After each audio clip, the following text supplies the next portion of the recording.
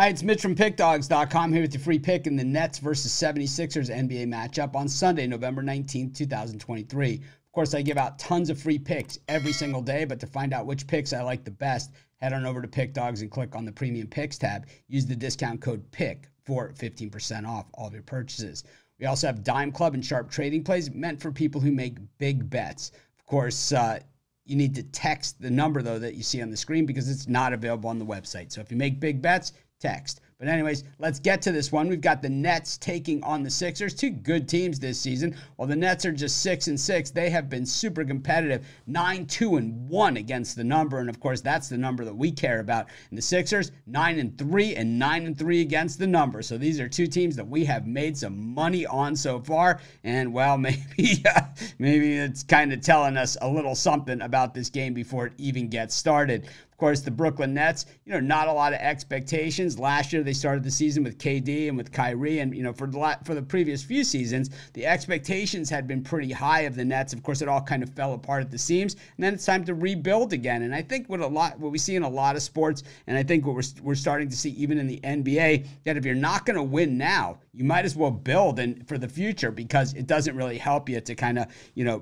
it doesn't help you in draft choices. It doesn't help you in salary cap. It doesn't help you in any which way to be kind of a middle of the pack or lower, even worse, lower middle of the pack team, in the NBA lottery, but, drafting 12th every single year. So you're better off being near the top. But for the Brooklyn Nets, they seem to be a team that is almost on the cusp of being good. And we saw it last year when a lot of people thought once they traded KD and Kyrie that they were just going to fall right off the map. But the Nets, they kind of hung right in there and were actually a playoff team last year. They didn't have to go through the play-in round. Of course, it didn't help them once the playoffs started.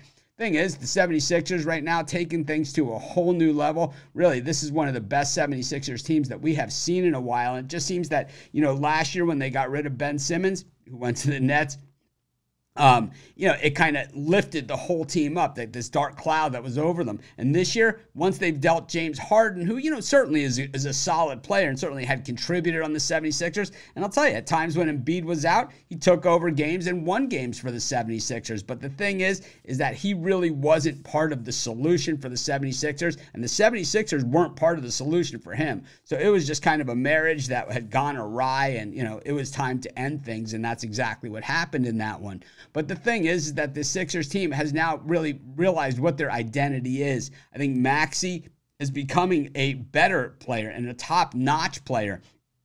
Embiid, this guy's just an absolute force coming into his own, and certainly an MVP candidate at this point. And of course, adding Harris was last year or 2 years ago. He's a difference maker now, especially with Harden gone. I just really like what the Sixers team is doing. I certainly like what the Nets are doing too, making this a game that I'm probably going to be staying pretty far away from. But if I was to bet it, I'd probably take the Sixers, and that's going to be my free pick. Of course, while you're doing your picks today, putting your bets in, be sure to use our free betting tools at sportschatplace.com. They'll tell you how often the bets come in. This way you can assess your risk reward, put yourself on the winning bets today.